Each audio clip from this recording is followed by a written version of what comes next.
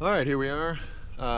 This well is controlled by a big soft starter in here. We've been here before. We had some connection issues on the main breaker, but let's see what's going on. We'll just open up our two covers here. This one is just basic controls. Looks like our system fault light is lit. And then, oh, here's our soft starter display. That's a problem. F093 short circuit thyristor. That is not a good one. Okay, so let's look up that fault in the manual, and then let's look closer inside here and see what's going on.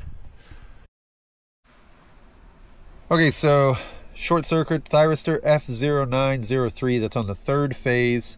It's either a short circuit in the main circuit, the thyristors are being used outside their spec, incorrect size, the connections are wrong, there's bad harmonics, or this fourth thing here, the bypass is closed or welded, and it gives us a test to run to test the bypass operation. It also says measure the resistance on each phase between the motor and the load side of the soft starter. If one phase is shorted, there might be a shorted thyristor or a welded contactor. See below for test. All right, so let's have a look inside. All right, so here's our soft starter enclosure cabinet. It goes main disconnect, comes through a power block, some CTs, overcurrent protection, then it comes down ahead of the overcurrent protection and over to a bypass contactor, and then down and to the motor. The bypass contactor has its own overload. That's if we can run the weld direct across the line. Normal operation though goes from the disconnect through the power distribution block, through the CTs, the auxiliary CTs, through the overcurrent protection, to an isolation contactor, then up and into the line side of our ABB soft starter, then out of the soft starter to our load side isolation contactor and down to the motor. So the first test we're going to do is just shut off power, which we have right now. We're going to check that it's off, and then we're going to check the resistance between phases on this soft starter and see what's shorted and what isn't.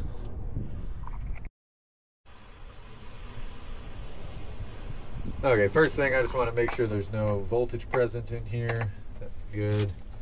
Our control voltage is coming off of that disconnect as well, so that's all off. All right, let's just do basic continuity check phase to phase. That's all open. What up top? That's all open, that's good.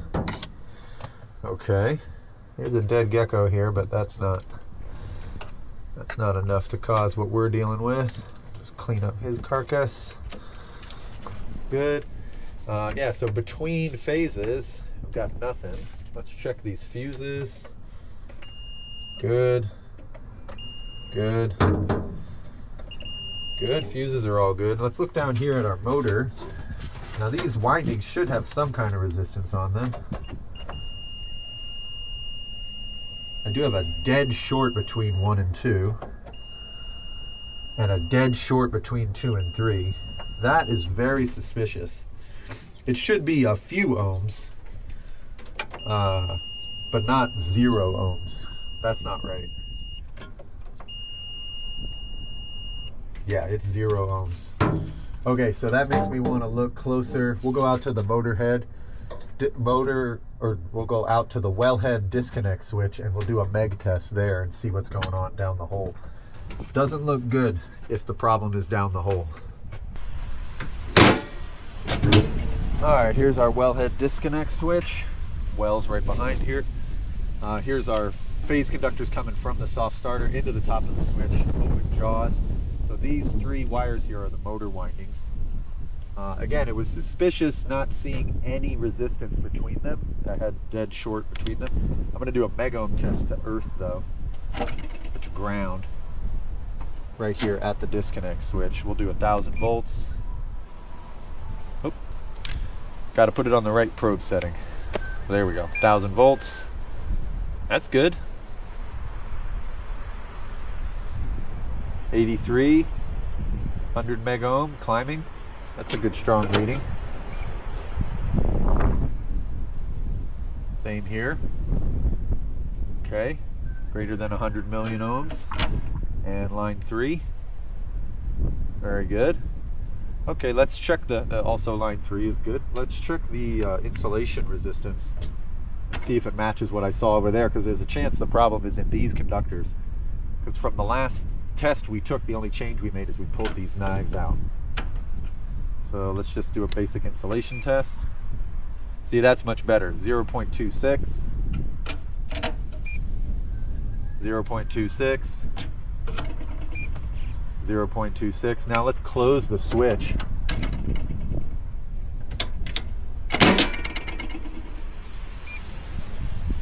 Still the same reading. Interesting. 0.26, 0.26, 0.26. It could be that this is more sensitive and my Fluke 376 just shows that as 0.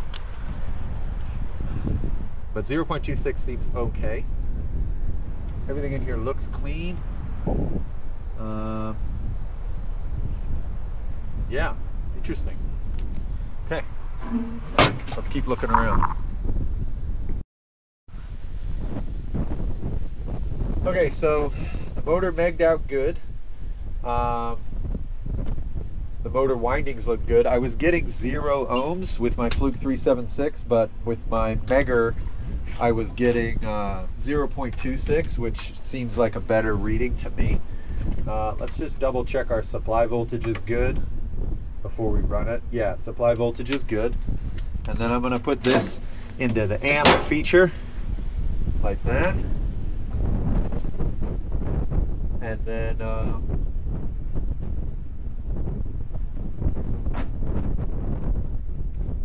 put that into the amp feature like that, and then I'm going to try and run it in hand and see if we can get anything happening here, what kind of amps it takes. I did check resistance between each of the phases on the line and load side of the soft starter, and they're all wide open, which they should be. Let's see what happens when we try and run it in hand. All right, here we go.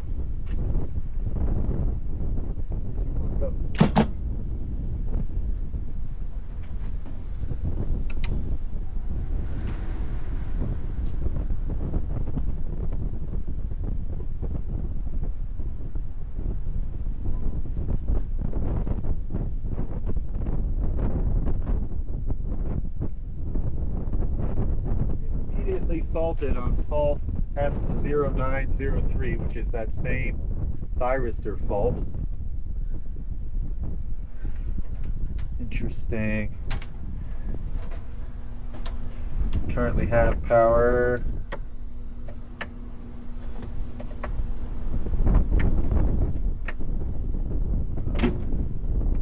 Do have power.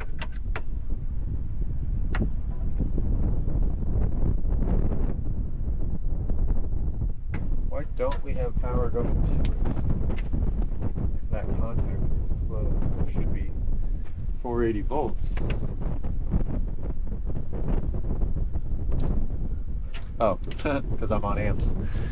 Okay, let's check voltage. Now that it's faulted. Okay, I got voltage coming in.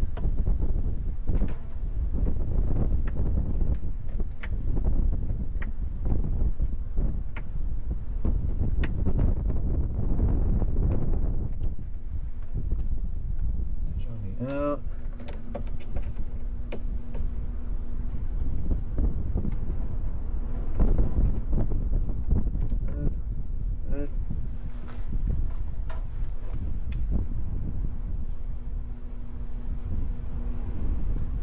Yeah, it is not happy. I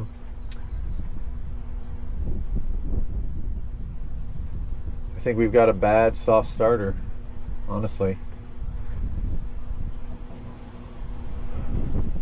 We're going to have to look at replacing it ASAP.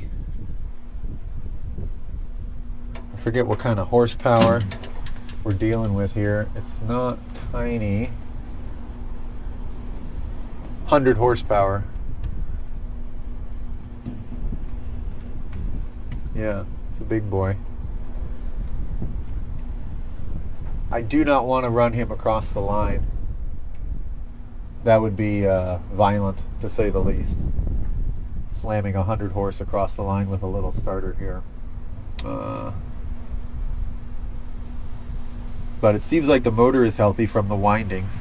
It just seems like the soft starter does not want to wake up and get off the bed. We've got good supply voltage. We've got the controls are all working, and there's just this internal fault with the soft starter. We checked the motor connections. We went through everything else the manual recommends.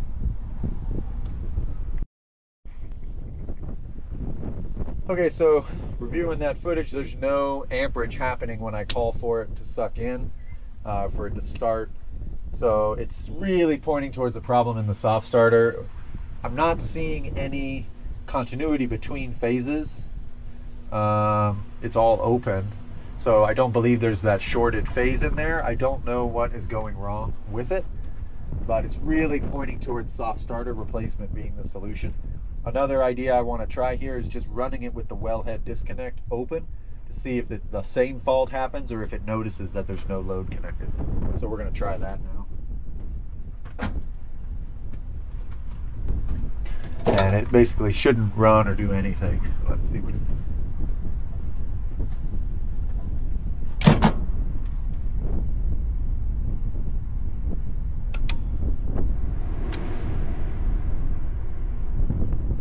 Same thing, shorted thyristor. All right, so with the soft starter failed, essentially, the options for this place is trucking in water to the top site, which is expensive and inconvenient, but doable. Or this enclosure, as we went over in the beginning, has a bypass contactor with overload protection built in. The only issue is starting a pump across the line is very violent. It will go from 0 to full speed almost instantly. The amount of inrush could be, 7 to 10 times the running current, so 800, 900 amps. We may trip the main, possibly, and it's very violent on the mechanical side of things too. The pump, discharge piping, it just completely is violent. I've presented these options to the operator, and they're going to convene and let me know what they want to do.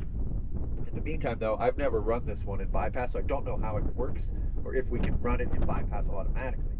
So to test it out, I've opened up the wellhead disconnect switch, and then I've got the key for the bypass toggle switch. I just want to see what it does when I switch it over. Put it into bypass. Oh yeah, there it goes. Okay, so right now there's no current because I've got the disconnect open. But what bypass does, there's no, our handoff auto switch does nothing. If you flip that key to bypass, this contactor sucks in and away she goes. We'll still have protection from our little fuse motor saver, it looks like, and from our motor overload here. That's it. I need to find out how many amps this thing normally runs with, if possible, and then set up that mechanical overload to protect it in case they decide to go on the bypass route. But basically, I'm not going to run a 100-horse motor across the line without clear express permission and a disclaimer of like, hey, I warned you that that is not ideal and could be violent and could damage your stuff. So once that's all official, then maybe we'll put it in bypass or let them do it themselves. All right, so speaking with the operator, they are still on the fence if they want to do bypass operation, but I'm making it very clear to them to relay to the customer, the owners essentially, that if it runs in bypass, we and the operator are not liable for any damages that might occur from the inrush and mechanically on the infrastructure, the pump and all the discharge plumbing. My advice to them is to go into like water restrictions for the subdivision and immediately start trucking in water, and then if that fails to meet their demand, then run it in bypass. But that is last resort, I would say, is running it in bypass mode. I'd way rather protect the pump and motor and the investment in the pump and motor, because that's a very expensive thing to replace deep underground. Protect that and just truck in the water while this gets, a new one of these gets air freighted in. So I got to get on my computer and try and see if I can find one of these online and get an air freight price and get that price off to them ASAP. Otherwise, I think we found the problem. I'm fairly confident that it's just located within the soft starter. And yeah, see if we can figure it out for them and get that thing replaced and get it back online. All right. We'll see you when we come back, or I'll see you on the next one.